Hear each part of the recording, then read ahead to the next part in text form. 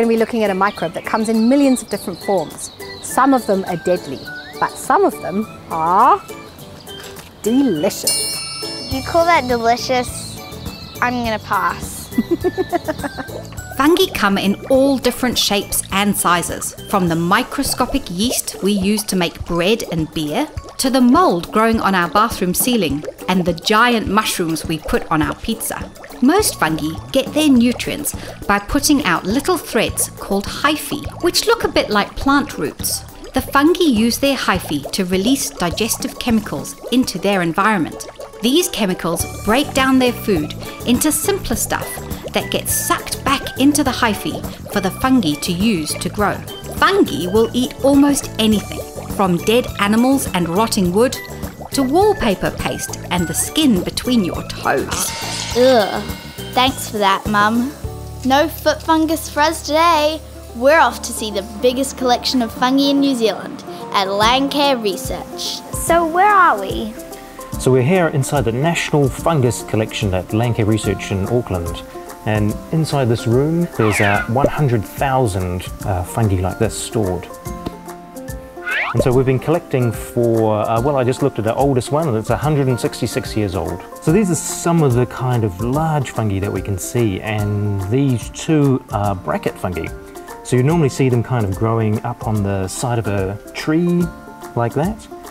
And this one's really old, because this one's probably about 30 years old, because you can see each of these kind of rings is like a year of growth. What do you think this one is? It looks like a big flat pom-pom thing.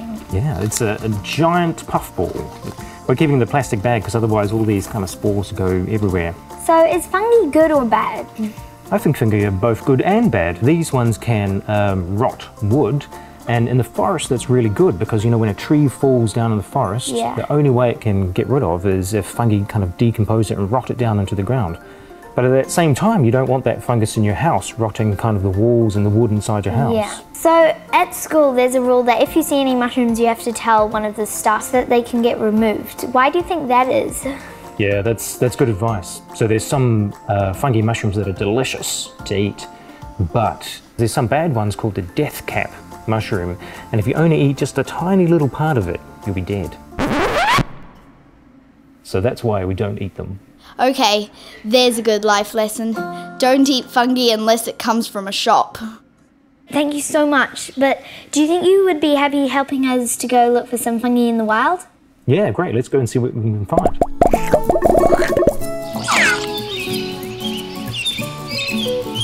The cool thing about fungi is that you can find them anywhere.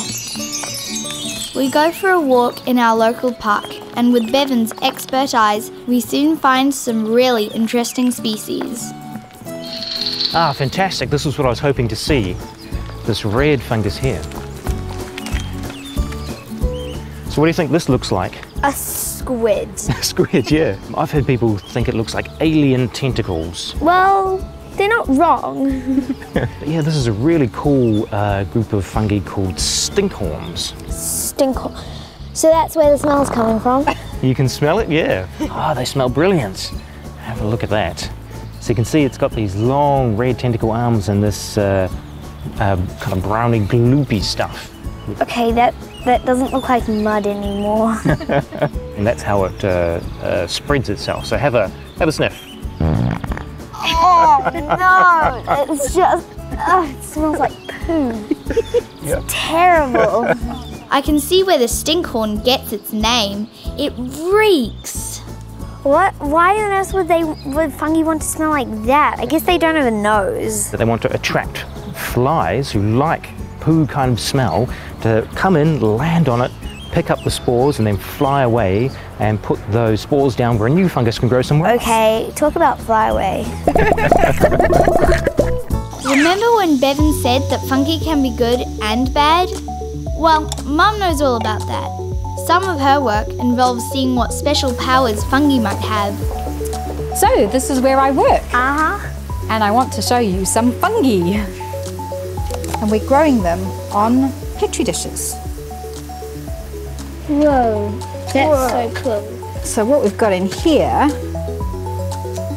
are plates and plates of different fungi. So these have all come out of the freezer. What Bevan's is freezer. that? It's great, it looks like a candy floss, doesn't it? So what we are doing in my lab is trying to find new antibiotics from these fungi. So you know when you go to the doctor because you've got a really sore earache or you've got a chest infection, and the doctor gives you antibiotics, which are medicines that kill bacteria. Well, we're running out of antibiotics and soon we won't have any left to use. So in my lab, we're trying to find new antibiotics from New Zealand fungi. And what we do is we grow the bacteria that we're trying to kill on this petri dish and we pop the little plugs of fungi on. And then if you look up, we then try to see if we can kill the bacteria. So can you see that there? Yeah. So where there's no bacteria growing, that means that fungi there is producing something that's killing the bacteria. Do you think we found any new fungi with Bevan the other day?